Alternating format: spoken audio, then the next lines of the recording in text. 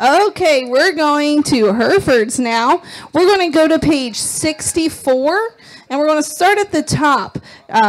This is Marksman. Marksman's a rub-it-in back on anchor, bred by Grady genetics, and he's a boar that came out last summer who was not shown here because he got injured the day we pictured him.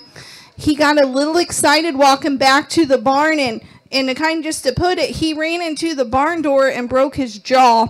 And we thought he was going to check out on us, but Caitlin hand-fed him basically and kept him alive and kept him going. And he's here today and doing great, and you would never know that ever even happened to him. So he had a rough road. He literally hit the broadside. He literally hit the broadside of a barn. We don't know how he did it, but he ran smack dab into the barn, right into the side of the barn, and it was not pretty. So we're excited to show him to you because his babies out of him are extremely good. They're marked good. They have height at the shoulder. They have bone. They're level. And as he gets out here, you can see he's not like 100% as he's getting and going. But when he is in his prime, he is one of the most impressive Hereford boars we brought to the farm to date.